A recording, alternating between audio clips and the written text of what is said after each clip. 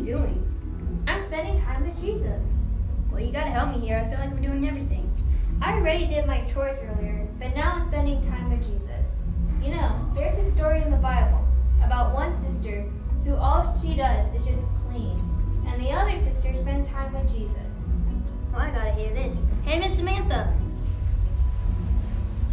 Uh-oh, sounds like Jordan's not too happy, but Olivia's right. There is a story about two sisters. Their names are Mary and Martha, and they were both friends of Jesus. Let's see what happened. As always, when I'm telling this story, go find your picture and go ahead and get coloring so we can compare ours to what Jordan and Olivia did and see all of our creativeness. Mary listens to Jesus. Luke 10, verses 38 to 42. Jesus and his friends came to a town called Bethany. Can you guys say Bethany? Bethany. A woman named Martha and her sister Mary lived there. They invited Jesus to come to their home. Martha worked hard to prepare a good dinner for Jesus. She cooked and she cleaned the whole house. Mary helped for a little bit, but then Martha noticed that her sister Mary was not helping anymore.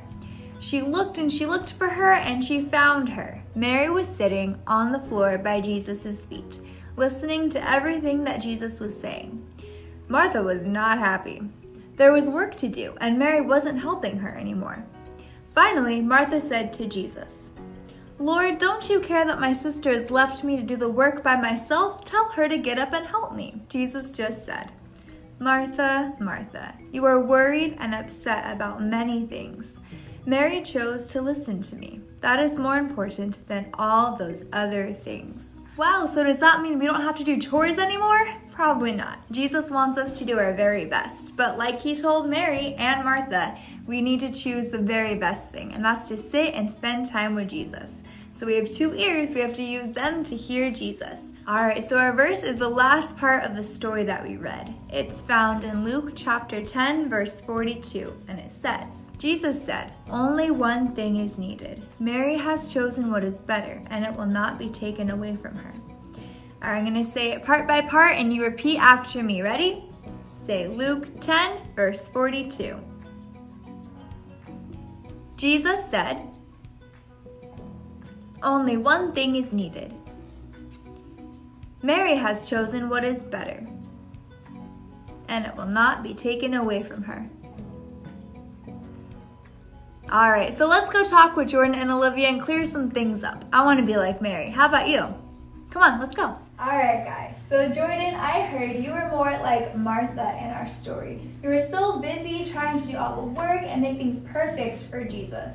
Wait, I thought I was supposed to do that.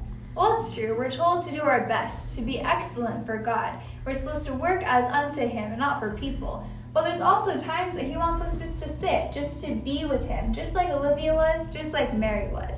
So we definitely should do our chores, listen to our parents, do our homework, be the very best we can be for Jesus. But he also wants us to take time to sit and pray, worship, read our Bibles, and just spend time with him. He wants to love on us. So we should always be like Mary and like Olivia was today. Spend time with Jesus.